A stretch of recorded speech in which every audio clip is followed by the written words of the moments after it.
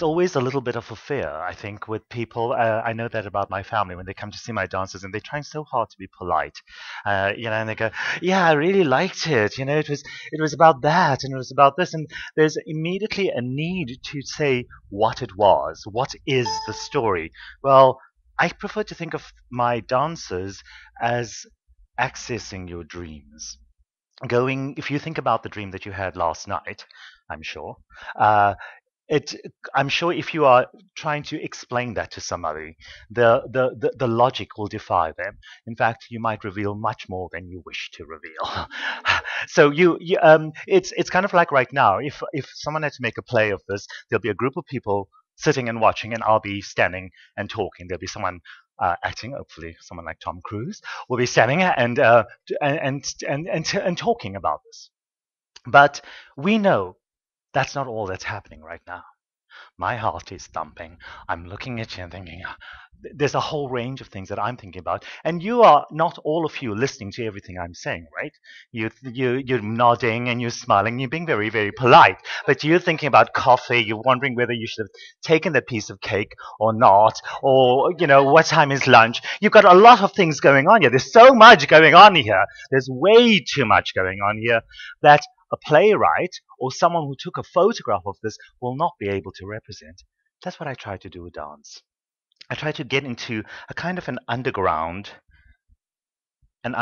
This was called Body of Evidence, was about issues of the body and memories of violence in our colonial and post-colonial past, and how we wear our violence in our bodies. And this is what it was about. And as you can see, none of it is making too much sense like this necessarily. But hopefully, as the images kind of come to you, you begin to piece together and see the stream.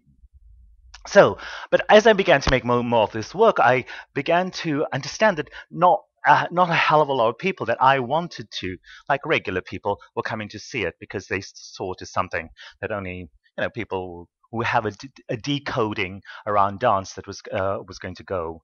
So I began to have another kind of a love affair and do some space travel.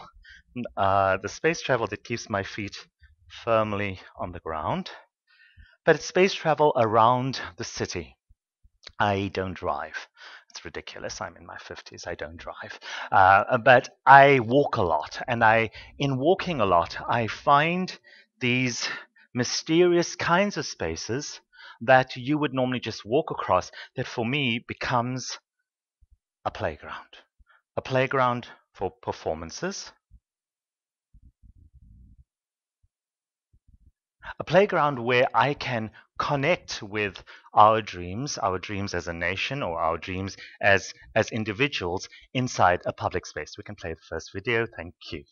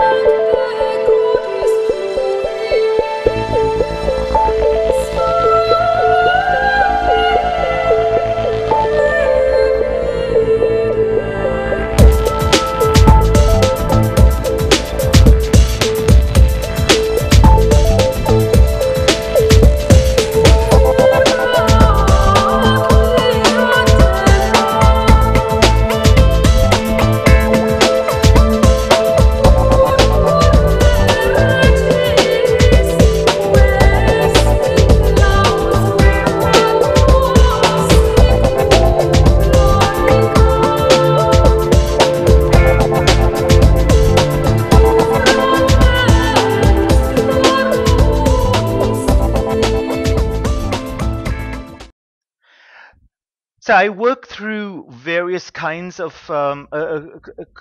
cultural dances as well as contemporary works, and in spaces that are unexpected. This was Personal Affects, which was in New York, And the idea here was to reflect on the Cathedral of St. John the Divine and bring South Africa's dancers and South African dancers to connect with dancers from New York. This was Blind Spot in the Metropolis for the Metropolis Biennale, which dealt with immigrants living in European countries. This was in Denmark, and the issues that Denmark is facing around the immigrant population, where we created a series of dancers from the ghettos of Copenhagen and came into the city for these encounters with city spaces. And we can go to the next video. Thank you, Timber.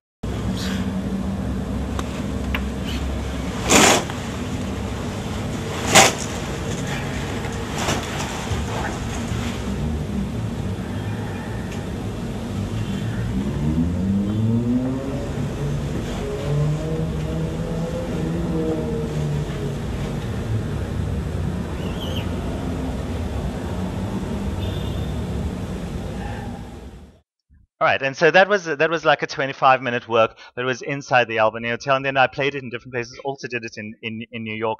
But again, the using these spaces as areas that tell that they themselves, that the buildings themselves tell a particular story, which my performers evoke, and which I try to write onto their bodies and onto the script of the space.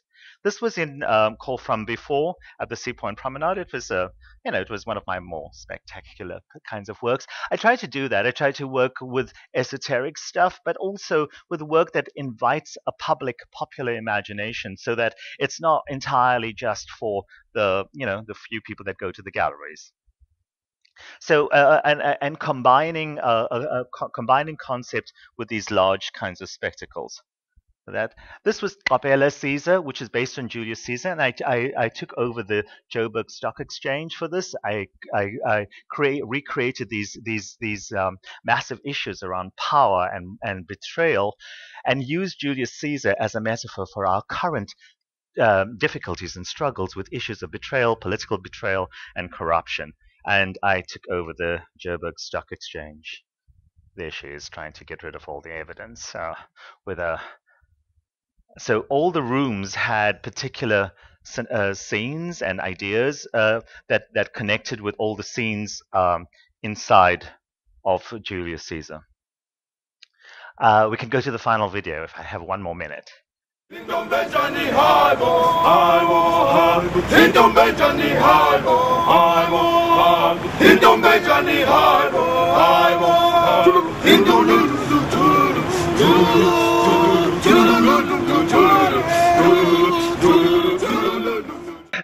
on the top of a 23-story building, and she abseils from there. It was my take on the Nouveau Kugel coming down the big shopping center, having taken over that space. It was at a time when our democracy was maturing, relatively speaking, and I was talking through the what was perceived as the taking over of spaces. Okay, and so finally, I was called upon to come up with a plan to bring the Spear summer festival into the city, and this was my favorite project, called Infecting the City. The original work was done with Brett Bailey at the Africa Center, and this was about creating curating works around particular routes in the city, so that you can go from one work to another, rediscovering the city in a particular way. And of course, I'm curating that look around through the spaces. But the explorations are around reinventing, remaking, and relooking space. And then sometimes I do kind of basic things, like taking the Cape Town City Ballet and putting them in the Golden Acre, which is very extraordinary people there. The Diana Page Company, Mamela Nyamze inside the whale well. Justin Kravitz, a classical pianist, doing Hendrika Hofmeyr, which is a classical composer, inside the Cape Town station. Mandla Mbotwe outside the Cape Town station. Atipatruga inside the Long Street Baths. You never would guess it looked like that, right? called Ilulwane. It's Ilulwane refers to is in Xhosa for bat, and it's also a derogatory reference to someone who has their circumcision inside a hospital and not in the bush. And so he camply redoes his circumcision in a pool with 24 synchronized swimmers ululating from the water. And as you can see, the exciting thing about this is the range of people. If you do, we had about 600 people a night for this particular work. And the kinds of people that you're sitting next to are people you'll never dream to go to the gallery or to a performance with. The Cape Town City Philharmonic on the Church Square, Leila Anderson will work inside a shop window. This work was inside the Immigrant Center in Commercial Road. Nobody knew it was there. You would just walk past, and these were a bunch of large groups of immigrants that live in the center, and they had their own drama group called the Scalabrini Center, and they told their stories, again, to unsuspecting passers-by. Works on sides of buildings that make us look at the city differently. So it's about dreaming our spaces in ways. Marcus Newstetter's work that makes us understand these pedestrian spaces through color. The political works around our history, around the burial of slaves in various parts of our city. You'll be surprised how many burial sites there are actually in the city. We live in a land of ghosts. This was called 3,600 a day, which is actually a reference to 360 women and children that are abused daily in South Africa. It was a work by Asanda Kaka. She erected 360 memorials of dresses outside the Cape Town station. Umjondolo, which is a reference to these shacks that come from places where we would like pretend like they're not there, and we brought them into the city. 19-born 76 rebels. Clearly what it's all about, you can see.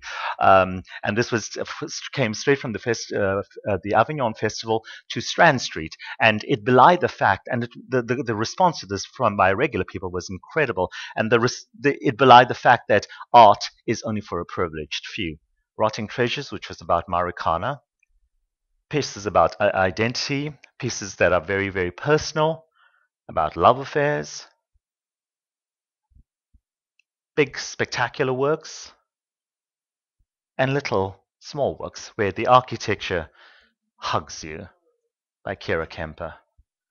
Works that bring in the color of the city but show us that it's possible to touch in the city.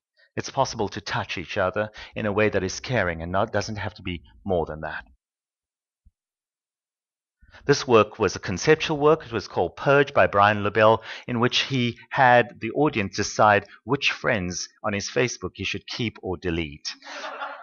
And he had to describe why he has a particular friend and really defend them. He made some really bad moves because a lot of people were going, because he was deleting people that were really his friends, but he wasn't able to identify to the audience why he should keep them. There we go. So the city as a sensorium, as a space of wonder, as a space of rest, a city of wonder inside shopping centers, inside shop windows, making parts of the city come alive through body paint and sound and smell. This was Fraser's work, Smellscapes, which brought the smells of Table Mountain into our fountains, music, and touch.